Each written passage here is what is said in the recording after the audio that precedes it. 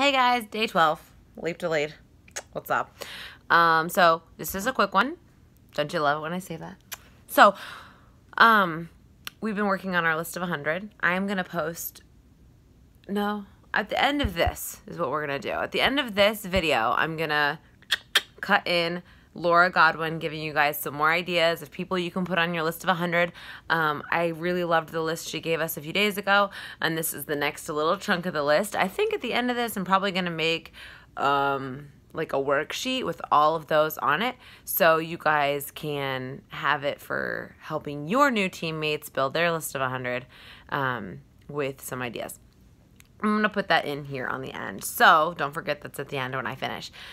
I did want to talk to you guys about basket parties today and your list of 100. So as you've been working on your list of 100, like I said, these are just evolving lists. You should be changing it, moving it around, messing with it, growing it, and shrinking it when people join your team as often as you can.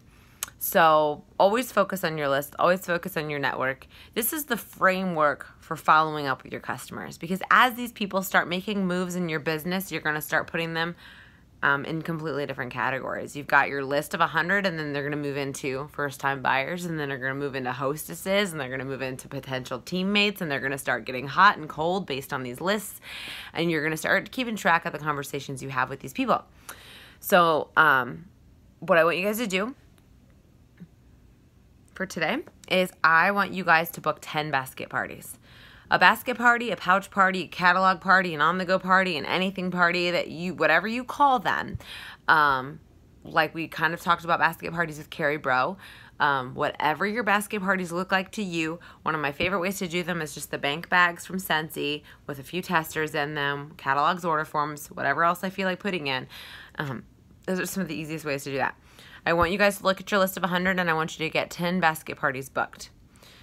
Think of people who are involved in Bible studies or daycares or groups, sports, things like wherever they go. Think of somebody who goes a lot of places to make it easier on yourself, and try to get 10 basket parties booked. I know you're thinking, I don't have 10 basket parties. Like, how am I going to book 10 when I don't even have 10 basket parties? It's totally fine. There's no reason not to book them out. So book one for this week, one for next week, one for the week after, and basically book 10 weeks in a row of basket parties if you only have one basket party. Book 5 weeks in a row of 2 basket parties if you only have 5, etc. The more you have, the faster this will go. And I want you to think of your basket parties like employees. They're not making you any money if they're sitting in your house, but they're making you lots of money when they're out on the town, going around places that you can't get to. And it's so nice. They work for you.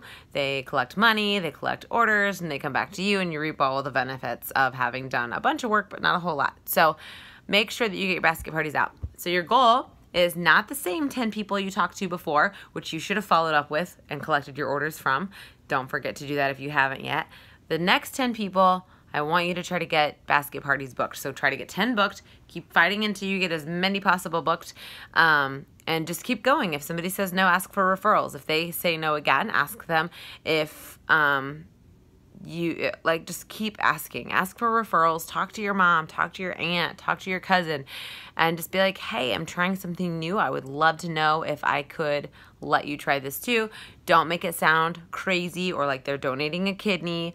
Nothing like that. Just be like, hey, do you want some free Scentsy just for carrying around a bag of Scentsy for a week?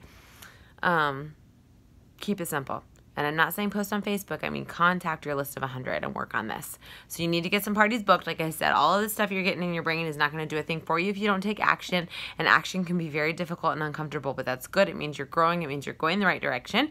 So I want you guys to do that, and then stay on here and listen to Laura giving you another list of possible categories of people that you could add to your list of 100. Bye, guys. I'm going to use my super special book to walk you through a few more names to add to your list of 100, so grab that notebook. And I'm going to say some categories, and maybe it will jog your memory of more people that you can add to your list. All right, remember, even if you have gotten to your 100, don't stop there. Please don't stop there. You are on the verge of super awesomeness, so keep going, okay? So we're going to start with D. Yeah, so the D's, ready? Do you know someone who attends a dance club? Do you know someone that's a daughter-in-law, someone from daycare, a delivery person, And don't be afraid to pause me as I say these names, because it might not come back to you if you don't write it down now. A dental nurse, a dentist, a doctor, someone that walks their dog, drama club member, a drama coach, someone who gets their clothes dry cleaned.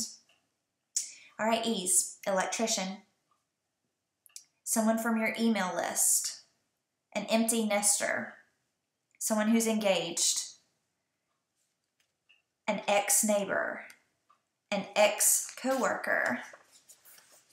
F, Facebook friends, fast food workers, someone who's a father, a first homeowner, a fitness coach, a flight attendant. Do you know someone who's a florist, a football mom?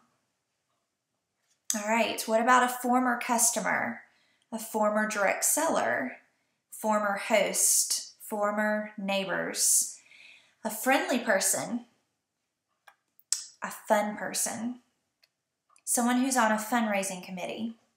G's, do you know someone who gardens, a Girl Guide leader, a golf club enthusiast, or someone who's a part of a golf club. Grandparents, someone that you have seen in the grocery store.